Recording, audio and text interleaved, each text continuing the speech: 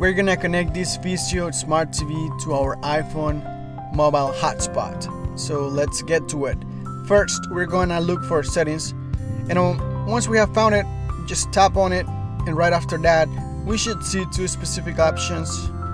We're looking for personal hotspot. If you don't see this option, don't worry. We're going to tap on cellular, and right there you're going to see personal hotspot, and you tap it like this, and right there you just have to toggle on what it says allowed others to join. And you can change the password as well. If you don't like the current password, just tap on the Wi-Fi password right here, and you can modify it from there as it pleases you. Now let's switch to the TV. We're going to connect the TV.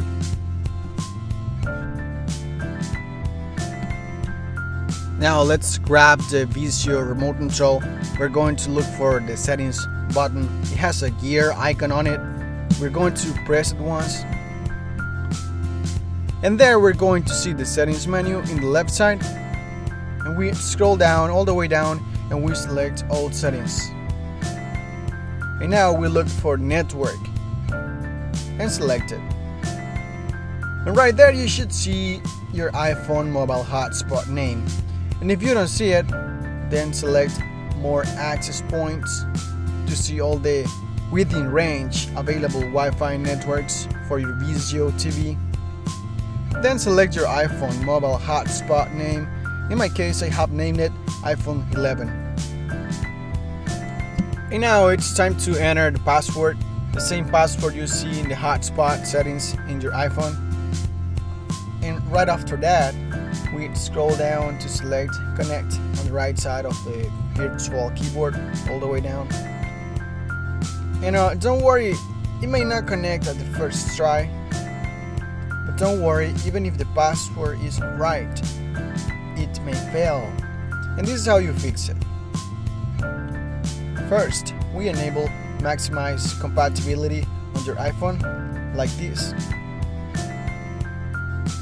and then you enter the password once again in the Vizio TV and hit connect. Then let the Vizio TV and iPhone 2 communicate.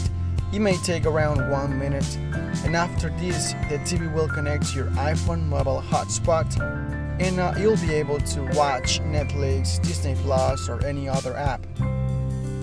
If you have questions about this process, please comment down below, and I will be more than glad to help you further. And also, if you have found this video useful, please help me out by subscribing to this channel. Thank you so much for watching. Bye bye now.